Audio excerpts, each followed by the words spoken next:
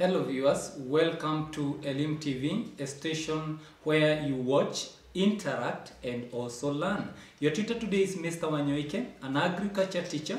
In today's lesson, we are in Form 4 lesson 15 and the topic is livestock production 6 and the subtopic is raising of a young stock. On to the lesson objective. By the end of this lesson, you will be able to, number one, state the methods of calf rearing, and number two, state the advantages and disadvantages of natural calf rearing. And number three, you state the advantages and disadvantages of artificial calf rearing. To the natural method of rearing, you can see in this method, the calf is allowed to suck directly into the mother.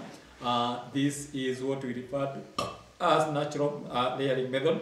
And the advantages of natural rearing method, the first one, the calf take milk at body temperature of the mother, and therefore they cannot be affected by the milk because there is no contamination. Then number two, milk is free from contamination, as I have already said. And number three, problem of scoring are minimized. That is, excess intake of milk is minimized because the calf is allowed to suckle immediately after the milking man has already done the milking exercise. What are the disadvantages? Number one, the squaws problem.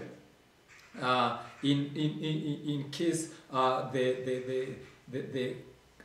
the calf suckles excess milk, it will suffer from scoring diseases. Then we have complete milking.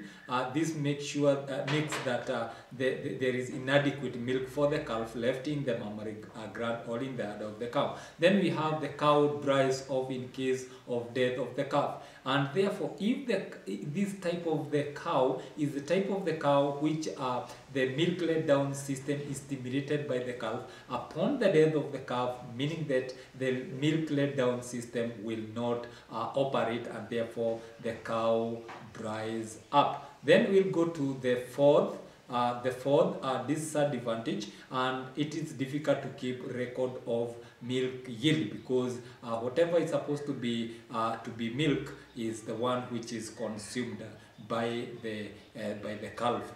The calf might go and suckle before milking is done, and therefore keeping of the record becomes a problem.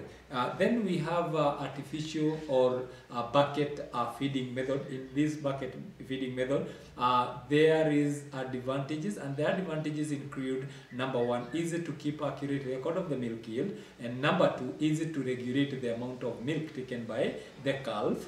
Number three, cow continue to produce milk even in absence of the calf because the cow becomes used even without seeing the calf. The milk down let system will not be affected. And number four, possible to maintain high standard of sanitation. And what are the procedure of bucket feeding? Number one, put clean milk into a clean bucket.